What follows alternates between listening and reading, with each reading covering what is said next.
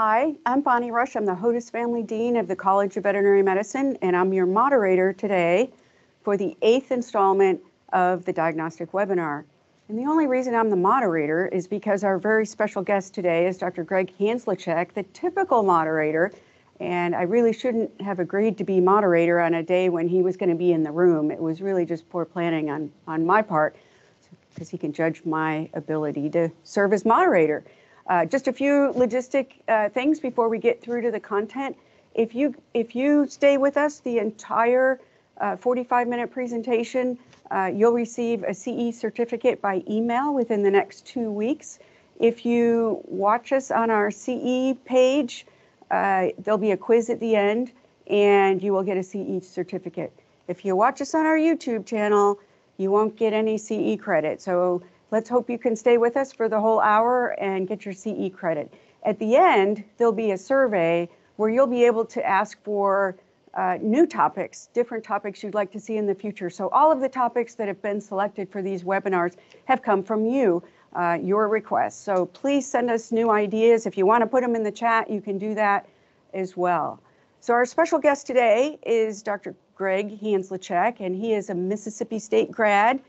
I'm not sure the year is important, but he did come to K-State and got his PhD, and now he is the Associate Director of the Kansas Veterinary Diagnostic Laboratory. He's the Director of our Field Investigation Unit, and he's just been promoted to full professor. And today he's going to talk to us about Johne's. But before we get to the content, we got a pretty important football game coming up in about 11 days. So this is the audience participation part as well. Please put your answers in the chat. Dr. Hanzlicek, who's your favorite chief? Pacheco, by far. Please tell us more. He's hard-nosed. Every play is 100%. He never gives up. He's just there all the time, and he's a blast to watch. I'd hate to try to tackle him, but he's a blast to watch. He is amazing. They're all amazing, and I really, I wish the NFL was a little bit more creative with their MVPs, because they always just give it to the winning quarterback. But really, I thought the Chiefs' defense, the entire defense, especially Snead and Chris Jones, deserve some recognition. So if I were picking an MVP for Sunday's game, I would have picked the defense, clearly. There's probably somebody in the audience that said Taylor Swift. They're probably, I don't know about our audience, if anybody said Taylor Swift, but lots of people believe Taylor Swift is a player for the Chiefs. That's true. Okay. We're gonna do questions at the end, but put them in the chat.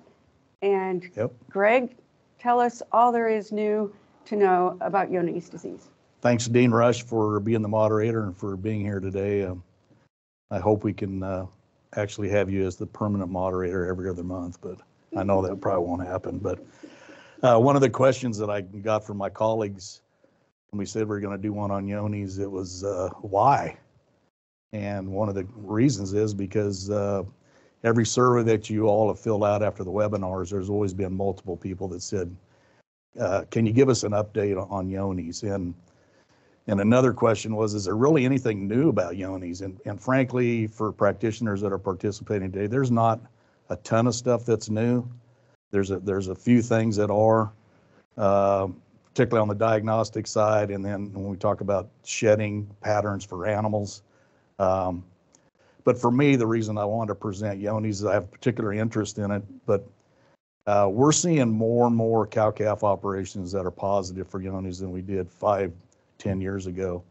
Some of that might be because they're testing more, but I don't think so. I think we're just, the disease has spread, it's been insidious, it's in more herds, and one of my things I'd like to go over today is the need to try to get a handle on this disease.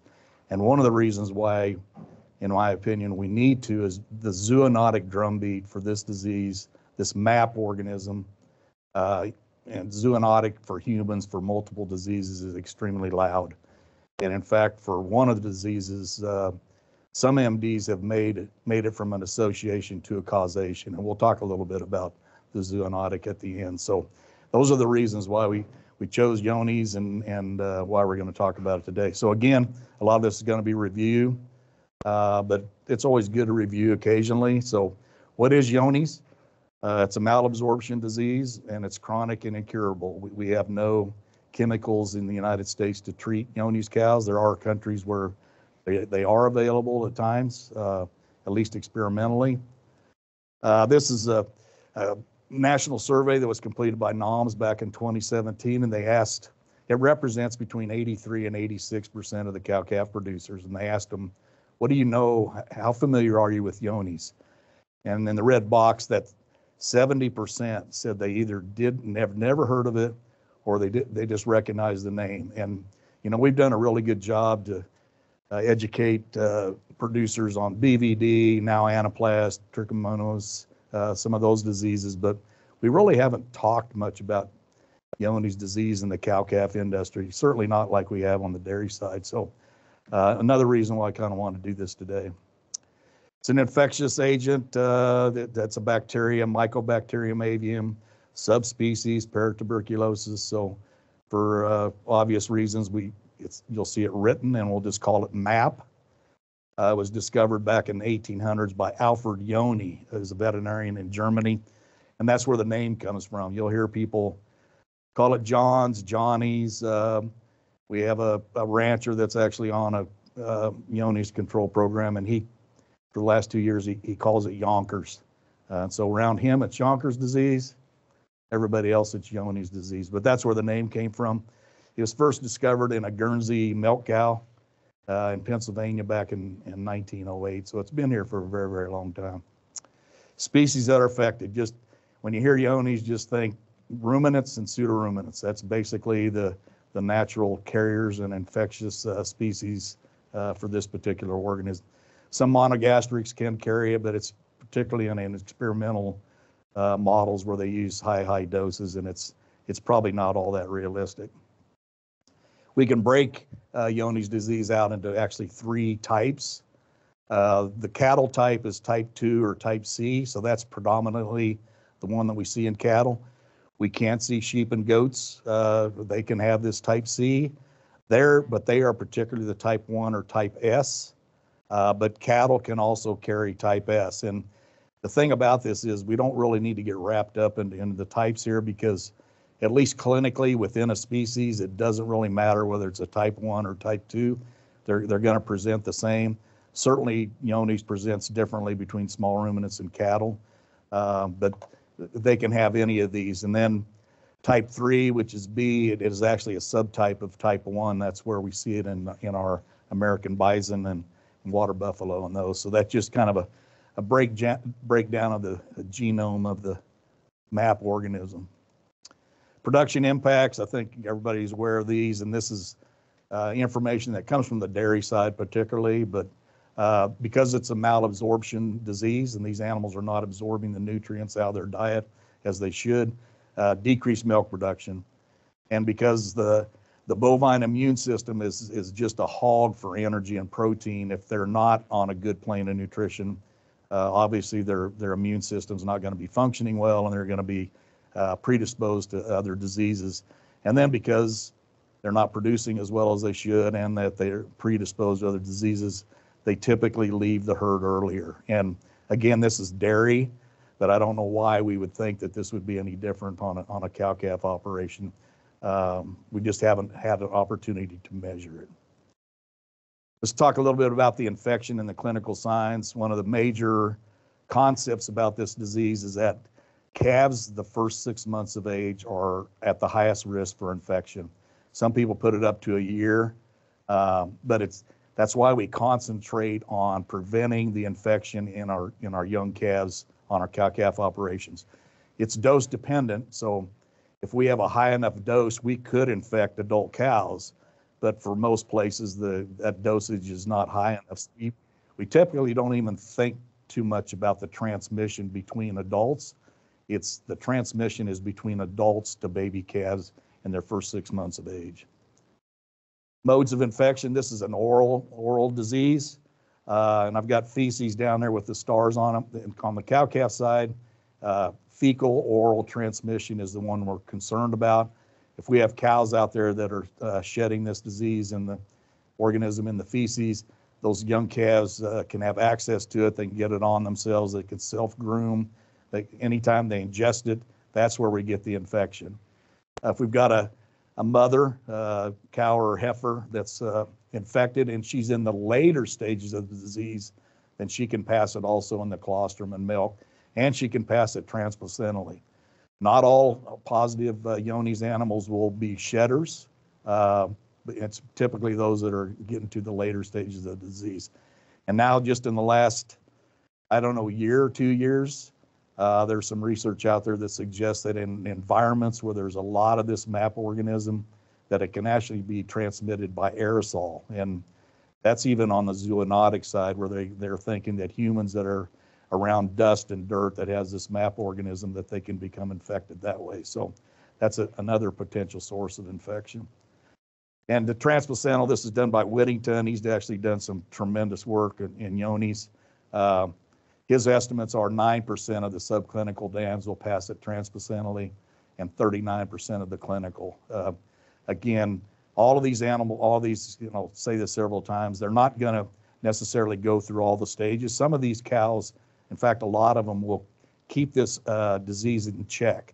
And so they will never get to the point where they're actually shedding or passing the organism on to their offspring or others. Incubation period, even though the time of infection is the first 6 months of life, the median age when we see clinical signs is 5 years of age. But that is dose dependent. So the larger the dose that the calf, the first 6 months of age, ingests, the earlier they have the opportunity to become clinical. And that makes sense. The more organisms we have localized in the ileum, we'll talk more about that later, the sooner that they're going to start showing clinical signs. And since I've been here at KSVDL, we've had a dairy case and a beef case where we were seeing 1.5 to 2-year-old heifers break with clinical Johne's. And when we investigated and looked at the environment, these calves were born in an environment that was just super contaminated with this MAP organism, and they were just ingesting a very large amount of organisms shortly after birth. Clinical signs, I think anybody that's been around Johne's understands what the clinical signs are. Chronic diarrhea, normal appetite, and afebrile. So if we have an adult bovine that has those 3 signs, chronic diarrhea, normal appetite, and afebrile, we have to put Johne's at the very top of the list. There are very few diseases that'll present like that. A very small percentage of these cows might, their stools might firm up, and then they go back to diarrhea. But the vast majority, once they start having diarrhea, they're going to continue. And the bottom left there, that's a classical Johne's shedder manure. It's got that green tinge to it. Some people call it pea green. I don't like to use that, but it's pea soup green is what they call it. It's got a lot of bubbles in it. Veterinarians that have been around a lot of Johne's, they can basically spot a Johne's cow by just looking at the manure. The fact that these cows, it's malabsorption, they're not absorbing the protein out of the diet. So the protein's in the lumen of the ileum, and it's pulling water through the wall through osmosis, and that explains the diarrhea. But it also, that's why we see this bottle jaw down here. These animals are very low. If you look at their blood chemistries, their albumin levels are extremely, extremely low. And then again, because it's a malabsorption disease, eventually these cows will start losing tremendous weight. And again, they could be on the greatest plane of nutrition. A lot of them just eat normally, but they're just, everything's going out the back end. All the good nutrients are not being absorbed. And here's some other clinical signs, and this would be obviously post-mortem. So if we take a section of the ileum and we incise it and then flatten it out on a surface, that's what a normal one looks like. It's very thin, very smooth. These 2 pictures at the top here are classical end-stage Johne's cows that died. And what happens is this organism, we talk about the pathogenesis a little later, when it invades the ileum, it causes a chronic inflammation. And through that inflammation, then we have a thickening of the bowel wall. And as the bowel wall thickens, then it can't absorb the nutrients out of the lumen. And that's where we get the malabsorption. The bottom two photos, the one on the left, there's a histo slide showing the organisms, and then the one on the right's an actual culture with a stain. And if we take endoscopically, if you take an endoscope and go down and look in the ileum, this normal one's the top right, but you can see on the bottom, this would be an end stage cow where the bowel is completely thickened and it's folded. Call it corrugated gut is what some people call it, because it kind of looks like the inside layer, the layer on a corrugated box between the two flat layers. But that's typically what it looks like for end stage. We put these animals with yonis they go through 4 stages. Stage 1 is initial infection, then we have a silent carrier stage, and then we can go into clinical signs, and then stage 4 is the final stage. And I really want to enforce here that most cows will not transition out of stage 2. They will hold this organism in check. They will not advance to clinical signs. They will not advance to being shedders. And so just because a cow is positive for yonis doesn't necessarily mean that this animal needs to leave the herd. They're not putting anybody at risk just as being a carrier. So, but those that do, that's the typical 4 stages that they'll transmit through. Prevalence, the last studies that I know of, which were done a long time ago, only said 22% of the dairies and 8% of the beef herds are infected. I think a lot of us believe those numbers are way, way, way too low. It'd be nice if we could repeat that, especially on the cow-calf side. Certainly think that that's probably higher than that.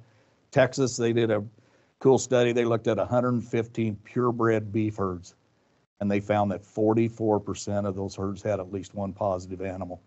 And we do see a lot of purebred beef bulls as they're purchased and brought into operations where they become clinical in a year or 2. And so we have to just assume that they were actually infected at where they were raised and where they were bred. So Georgia, they looked at over 5,000 serum samples from sale barn cows, and 4% of their samples were positive. So pretty high prevalence rates. If we look at results, and this isn't a true prevalence, but results coming out of our lab for the last 4 years, each county that has a cow on there just represents a county where we received at least one positive Johne's test.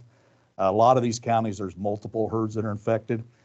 We're certainly not saying, it's not in these. We're not saying it's not in Smith or Jewel or any of these without a cow. We just haven't received a positive sample from there. So whether it's everywhere, we don't know. Most of us believe it probably is, at least in every county. Certainly not in every herd, but probably in every county.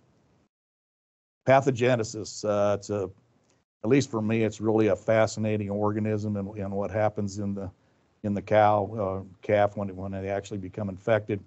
So if we just look at this drawing, we've got the lumen of the ileum here, and we've got the map organisms, and these dendritic cells and these M or microfold cells, they help the map organism go from the lumen into the circulation.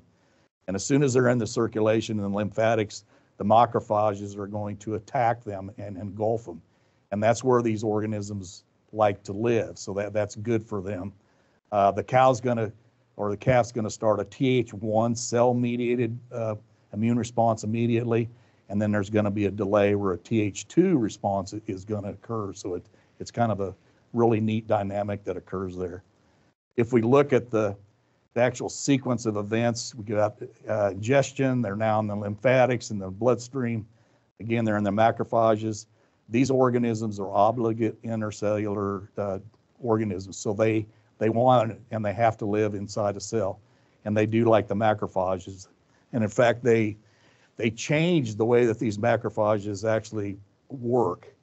They inhibit their calling out to other white blood cells to, hey, we've got an infection or an inflammation. So they down-regulate the ability of these macrophages to actually initiate more immune response. They also they reduce they actually extend the life cycle of the macrophage. So every cell has a planned cell death period called apoptosis. And these these MAP cells actually will extend the life of the macrophages because they want to continue to live inside the cell. And they keep reproducing, and they get to a point where they've replicated so much that they actually burst the cell wall of these macrophages, and then they're disseminated through the other parts of the body. But the MAP organisms don't like that because then they're exposed to other parts of the immune system. So they want to stay in these white blood cells. That's where they like to live, and that causes part of the problem. So it's really a very dynamic, very, very interesting little thing they do. What other organs can we find this in? We talked about the ileum as the primary site for this disease. The jejunum also can be a site, but we can find it in the spleen, the liver, uterus, find it in semen. We can find it certainly in the lymph nodes. So again, when those macrophages burst, these organisms are disseminated in a lot of different body organs. Diagnostics, part I really wanted to get to today is on this, the left-hand column there is all the available tests that can be used to diagnose Johne's disease. And I highlighted the serum ELISA and the fecal PCR because those are the two tests that we're going to primarily use to manage this disease on a herd basis. And it shows you the stage of disease when they're positive, estimated sensitivity. We'll go through a little bit of this, and specificity. So again, it's these two. Some of these others are used on case-to-case basis.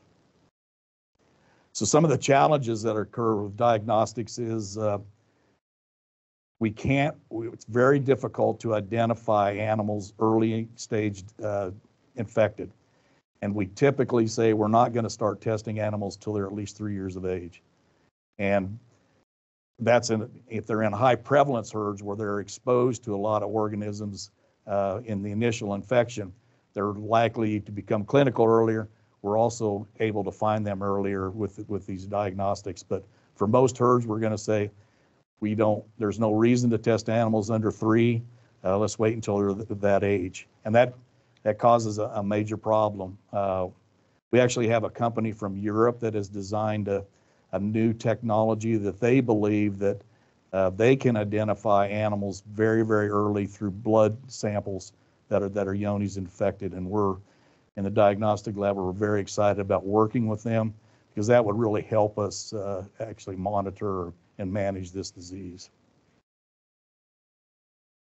Some of the other challenges is we don't really have a good gold standard for Johne's disease or MAP. So we really don't know what the sensitivity is of these tests, but our best kind of estimation is anywhere from 40 to 67%. So you can see that we miss 60 to 30% of the positives. So false negatives are common.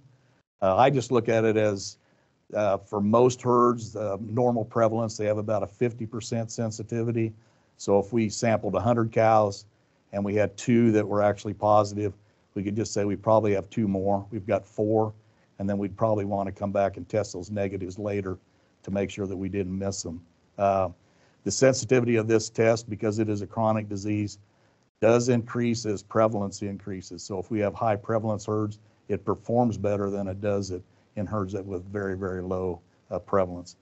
And then specificity, the false positives. The PCR is almost 100%. It's very, very accurate. The ELISA might have some issues with specificity. The company that makes our kits tells us that's probably not true, but we'll talk about why we might have some false positives for at least our ELISAs. And our ELISA sample serum, obviously, and typically a cow will become serum positive later than they are PCR positive. How long that distance is or how time, we don't know, but typically that's the case. They'll become PCR positive before they're serum positive. And then we do know that there's non-pathogenic environmental mycobacterium that can trigger the ELISA to look positive. Again, the company that makes our kits says that that's pretty rare. But the thing that we do know is that herds that are TB testing with the comparative cervical test, that test will interfere with the ELISA for 30 to 69 days post-injection. So for herds that are on a TB testing regimen, taking the sample before they do the test is really important if they're going to use the ELISA. Here's just a screenshot of results that came out of our lab for the ELISA. And there's animal ID, and then the ELISA is going to report out a negative, positive, or suspect. And then it's going to give this SP ratio. And the SP, this is the way the SP is calculated. It's just optical densities of the sample with the controls. But for this test, anything at or above 0.55 is positive. And the reason I really like this test and the fact that we actually give people an SP ratio is that some really interesting work done by Michael Collins when he was at the University of Wisconsin.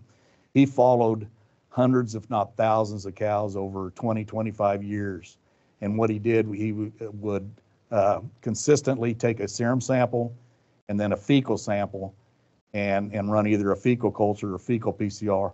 And what he was wanting to do was to say, can we look at the ELISA SP and determine whether these animals are shedding? And he actually came up with a number that we use that has been very, very helpful to determine the disease state of these cows. And so here's the results from our just the last 43,000 tests that we did.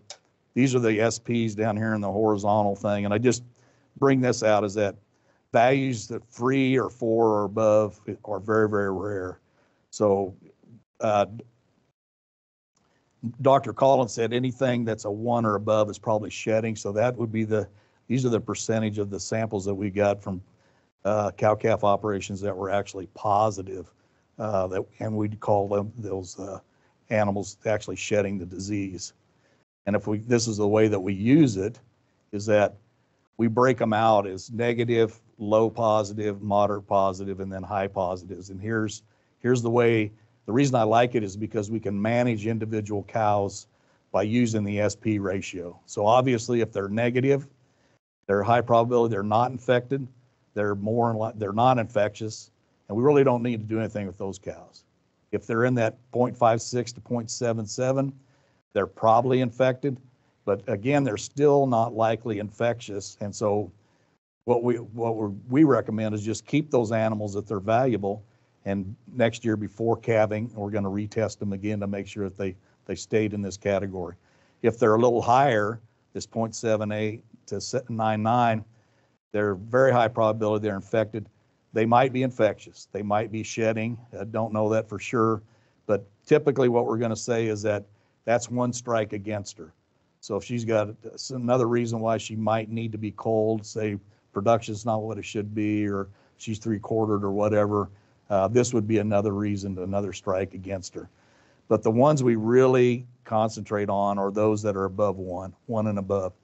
These animals need to be found before calving season starts, and they need to be segregated away from the calving herd, or they need to be cold because these are the ones that are the shedders. And again, on the cow-calf operation, fecal oral is the mode of infection. So we need to keep these animals away from our baby calves.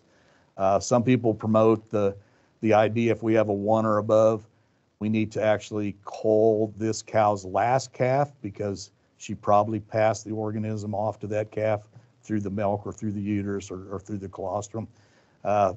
We do recommend that, but sometimes we just say if that calf's valuable, let's just start testing her or him at 2 years of age and then do it every year for the next 3 years. And that will give us a chance to find them if they're positive and then do something with them before they actually start shedding. So I just think it's the only ELISA I know that actually allows you to use a number to give a prognosis and manage individual animals. So I think it's pretty cool.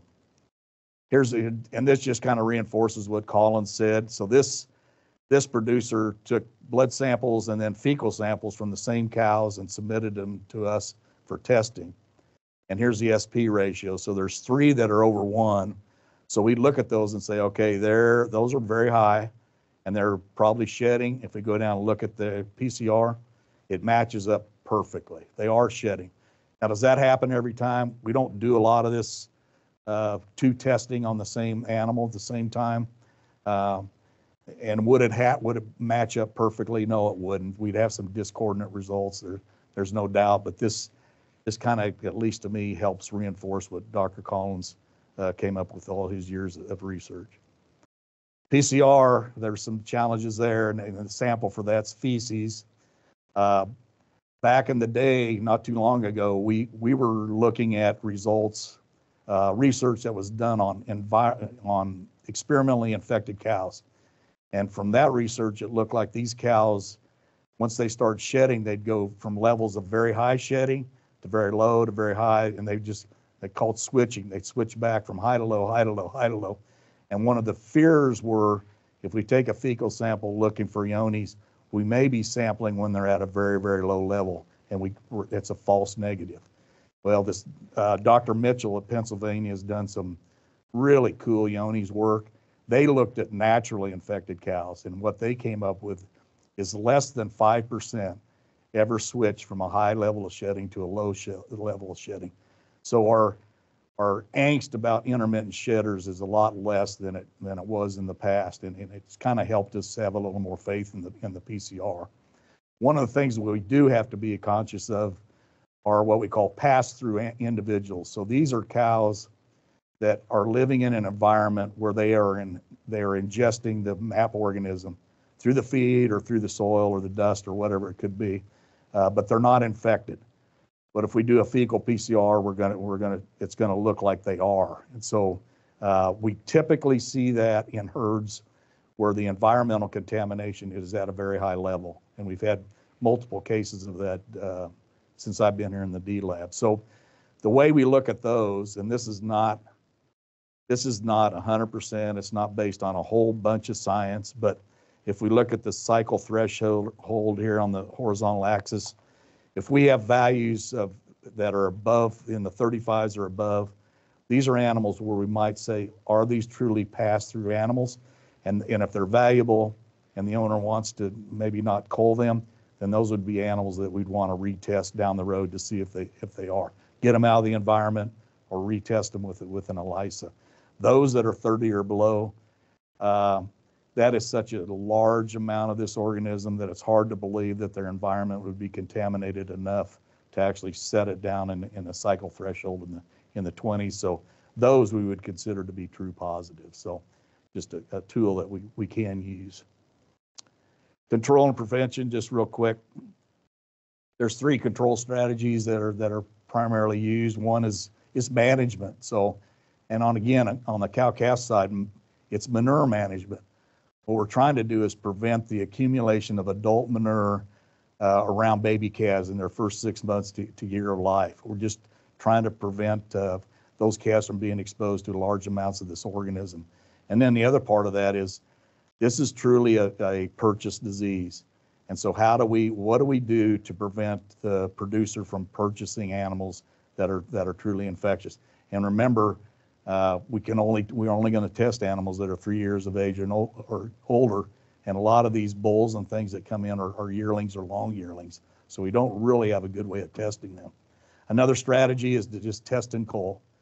We're going to go through, use whatever test, the ELISA or the PCR, and cull those animals that are positive. And then the third one is test and cull plus the management practices. So we're gonna use 1 and 2 together. And this is a simulation that was actually University of Wisconsin. They used on dairies, but I think it's appropriate for cow-calf operations also. So the horizontal axis are years, so 5, 10, 15 years, and then the vertical axis is the percent of the herd that's infected or prevalence. So if we've got a herd down here at the bottom of this red line, and at this point in time, they're about 1% of the herd is positive. And through time, you can see how it just continues to spread. After 15, close to 15 years, it's only up to 25. So it's really an insidious infection spread through the herd, but that's at a pretty high level. And this is if we do no control program. If year 9, we decide, well, we better do a control program, let's just pick test and cull. So that's this black line. So we test here and we get rid of all the positives. We reduce prevalence immediately, but the decrease in prevalence is very, very slow. And even after 30 years, we're not to the level we were when we initiated the process. If we look at husbandry, we can lower prevalence quicker, but again, it's going to take many, many years for us to get back to that 1%. If we use both, it's really the best method to use. But again, we're talking over 15 years or over 10 years for us to get down to this level. So the point of this is that testing coal by itself is probably not a good recommendation for controlling yonis. We certainly want to do husbandry. We have to have husbandry, but if we want to add coal, testing coal on top of it, that's a plus. The other thing to take from this is that it's easy to purchase, but once it's in the herd and it's spread, it takes a very long time for us to get the herd back to where it was before we brought the disease in. So again, it's a purchase disease. Okay, so one of the questions is, well, do I have an infected herd or is this herd infected? And if it's been diagnosed in the past, then you can probably assume that yes, they are still infected. There's 3 ways to decide whether we have diseased cows. I'll just start at the bottom here. This environmental sampling, we use it on dairies. We can't really use, it's not recommended for use on cow-calf operations just because we don't have good sampling areas to sample compared to a dairy. Another strategy is just test the whole herd. Well, that's very, very costly, and a lot of producers do not want to do that. This one in the red is the one that we typically recommend, and this again comes from some of Dr. Collins's advice to us back in the day, is that we pick 10 to 20 of the oldest, thinnest cows in the herd, run an ELISA or do a pooled PCR, and if they're negative, and we want to do that again the next year, and really if you did it 3 years in a row and they were always negative, then you have a pretty good idea that very high level of confidence that the prevalence is extremely low, or they might even be negative. So this is kind of what we recommend to determine if the disease is there or not. One of the questions that might need to be answered is, well, if I'm diseased, then what percentage of my herd is diseased? So one of the things, the recommendations is you test everybody 3 years of age and older. It can be very, very costly. What we like to do, because we've got some epidemiologists and we like to push numbers, is we like to do sample size calculations. So what we do is we say, okay, we need to know what we think the prevalence is in the herd, and then we need to know how precise we need that estimate to be, and then we look at the size of the herd, and then from that we come up with a number that when we test those animals, it'll give us a good idea what the whole herd prevalence is. Rarely does the whole herd have to be tested unless they're very, very small. Usually it's a relatively small subset. So if you've got herds that you want to know the prevalence, just give us a call. We'd be happy to work up the calculations for you. A part of the management, at least in my opinion, is for herds that are conscious and they want to control yonis, is that they should have a veterinarian conduct a yearly yonis risk assessment. And what this risk assessment does, it identifies those bottlenecks or those areas in the system that are providing the most opportunity for infection. And it's just a bunch of questions that are answered, and then there's a number value put by each answer, and then at the end everything's calculated up and it shows where the gaps are. There's a couple ways veterinarians can do it. At the bottom there is just a screenshot of it's a PDF put out by the USDA, and again it's just a bunch of questions that you can print out. You go visit the producer, you go through, look at the facility, answer the questions, and then again add up the numbers. We like to use this app that was actually produced or made by University of Wisconsin. It's exactly the same thing as the booklet. It's just on an iPad. It costs $5. It's very cheap. And you just go through the questions, you put in your numbers, and then it automatically summarizes everything for you, puts in these pretty cool graphs, and then you can print out a PDF report to give to the producer. This was made for dairies. And then a few years ago, we approached the University of Wisconsin and said, you know what, a cow-calf risk assessment is going to be a little different than a dairy. Could we help you modify this app so that it works for cow-calf operations? And they were gracious enough to let us do that. So on this app, you can either select dairy or you can select cow-calf each time. and then work the Johne's assessment. So in my mind, without this, it's going to be really hard to control Johne's on cow-calf operations, and it probably should be done yearly. And if you haven't, as a practitioner, if you haven't done one of these before, we would be more than happy to, as a free service, just to come out and work with you and one producer, show you how it works, kind of go through the steps, and then you can do the rest of them on your own. So if you have any interest in that, just please give us a call. Areas of exposure, just quick in here, is that anything that allows fecal contamination where these calves can ingest it is going to be a source of exposure. Ponds and streams, there's not a whole lot we're going to do about that. We just have to recognize that those are potential sources of infection. Calving pens, if we've got cow-calf producers that are calving in small pens, it's important that we keep the fecal material from building up between animals as they go into those pens to calve. And again, it's manure management on these herds that's really important. And then feeding areas, we talk about if we're in a dry lot situation, we would like to scrape that as often as we can to keep, again, the adult cow manure from building up in those places.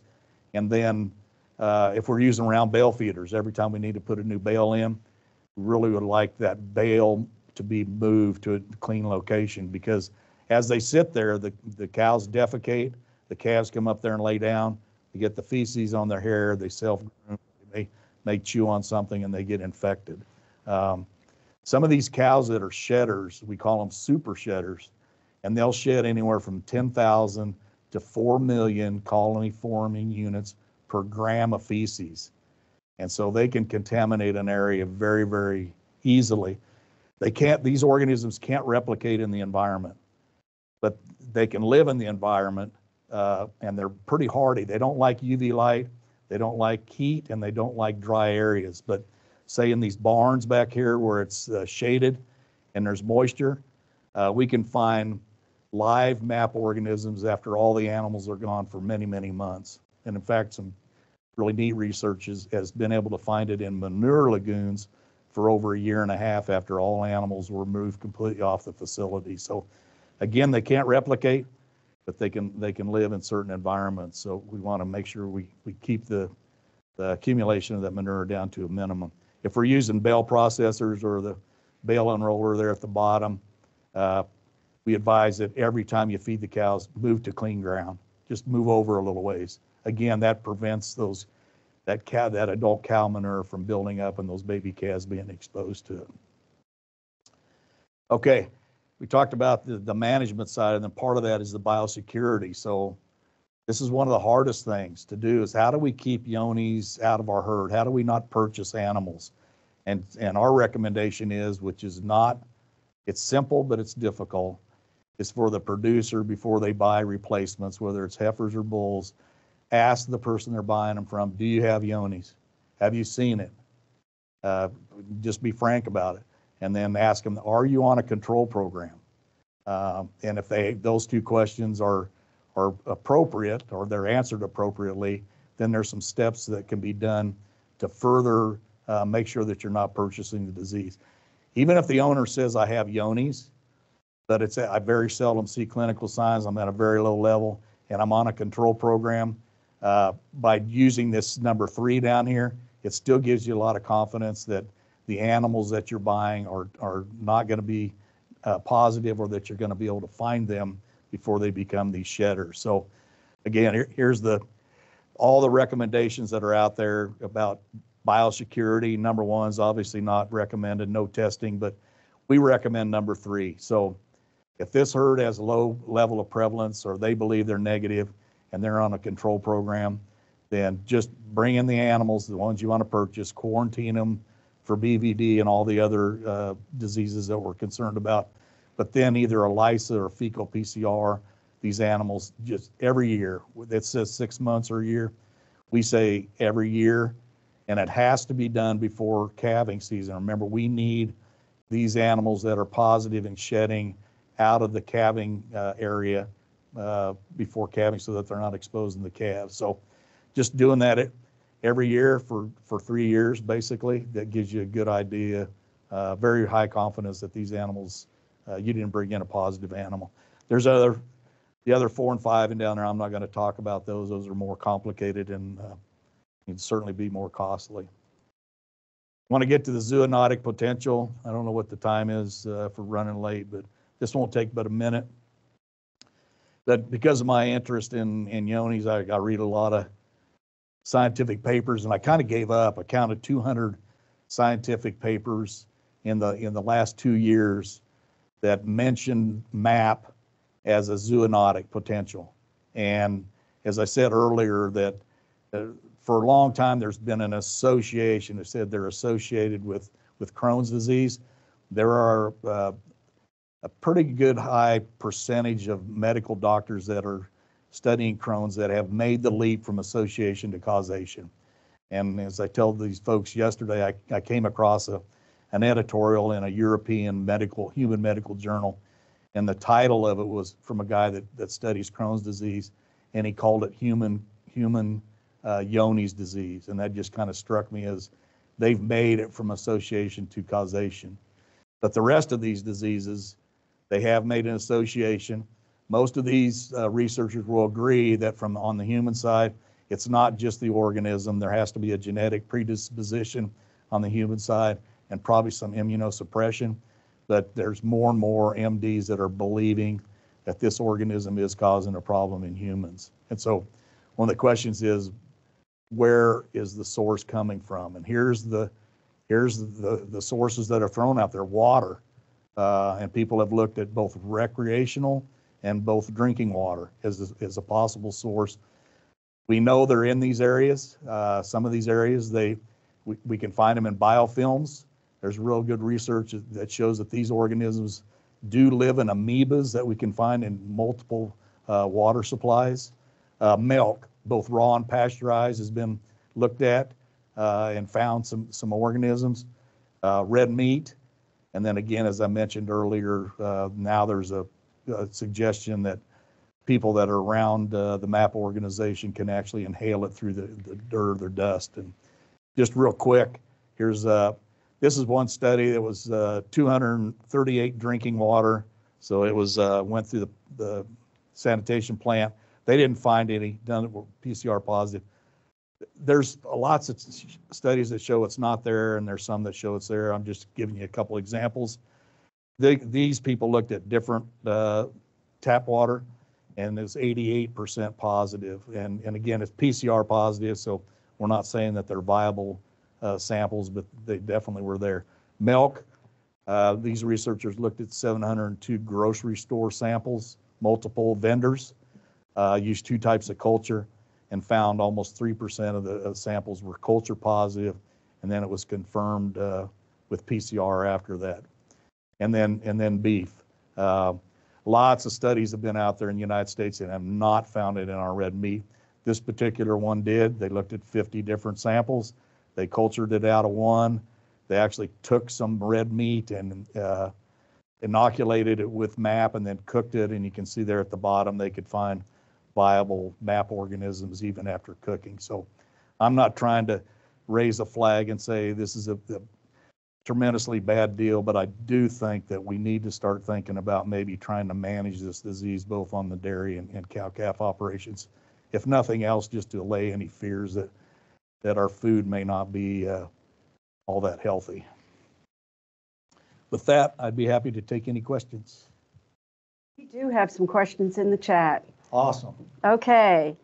Any thoughts on captive cervidae? So elk, is the clinical picture any different from cattle? Any recommendations for best testing screening practices? Well, it is carried by elk and deer. We do know that. The presentation is probably more like sheep and goats, meaning the diarrhea is less prevalent. They're probably just emaciation is what you see. We don't know how much exposure our livestock have to wildlife, so we don't know if that's actually a source. We're probably going to say no, that livestock are the reservoirs for livestock, but it's certainly in our wild cervids. And are they also, do we believe their infection window is when they're young? Absolutely. Yes. Yep, absolutely. And that's true for sheep and goats and also for deer. And it has to do with the immaturity of the immune system, the gut's still open, absorbing those antibodies and those kind of things. The best test, there aren't a whole lot of tests for species other than cattle, sheep, and goats. There is one test for alpacas, but as far as wildlife, I don't know if there's any tests that are validated. When Michael Collins was still at the Johne's Testing Center in Wisconsin, he told me that the vast majority of their samples that came in were from zoos and elk farms and deer farms. So the testing can be done. We just don't have the capability. And that's the question, was about captive particularly. Yeah, and I can see, yeah. We probably ought to work on that. Somebody should work on that. Yeah, a diagnostic lab somewhere. What's your opinion about tissue PCR compared to fecal PCR? I think they're comparable. I don't know that anybody's shown that sensitivity of one is greater than the other. Yeah, so I don't know if there's much difference at all. I haven't seen any difference in it, at least in the literature. How much emphasis do you place on the results of a single positive ELISA test in a herd with an unknown history of Johne's? I put a lot of faith in that it's positive, depending on where it is in the SP. If it's right close to the cutoff, then that could be a false positive. But if it's up there in the higher or mid range or even higher, then I'm going to put a lot of faith in it, even though they say that they don't have Johne's. And I realize there's cross reaction with it. If in doubt, just retest with a fecal PCR, or come back in a month or so and do another ELISA. When I was in vet school, we did a lot of embryo transfer on valuable cows that were Johne's positive. So is that still a mechanism? Are you able to use embryo transfer as a mechanism? Absolutely. It's been shown that if the embryo transfer, they're certified, if they're using their certified techniques, the risk of transmission is not going to be there. If they're flushing embryos out of positive Johne's cows and they're doing what they're supposed to be doing, there's really no fear of transmission to that embryo. If you had a pen that was occupied by a high shedder and now that animal's gone, is there a way to disinfect that pen? There really isn't any way to disinfect the pen. There are disinfectants that we can use on waterers and pipes and those kind of fomites. Our typical sanitation things do not work. So chlorhexidine, Clorox do not work. I've got a slide in there somewhere. There's 3 of the dioxides that actually work to kill this organism. But as far as the soil, there's really nothing we can do other than get the manure out there and let the sunlight and all that take care of them. Last question. Yep. If a producer bought 3 long yearling bulls from a reputable breeder and 2 out of the 3 developed chronic diarrhea and were ELISA positive at 1.8 and 2.2, is there any way to prove these bulls were infected when they were purchased?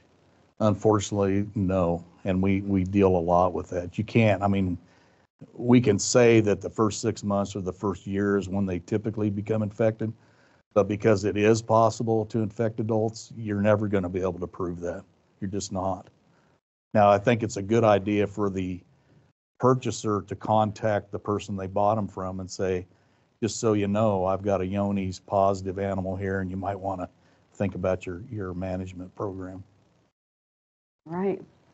Excellent information, Gregg. Thank you for putting all that together. And we will see everybody in a month for our next diagnostic podcast. Absolutely. Thank you, Dr. Rush. Appreciate it, everybody.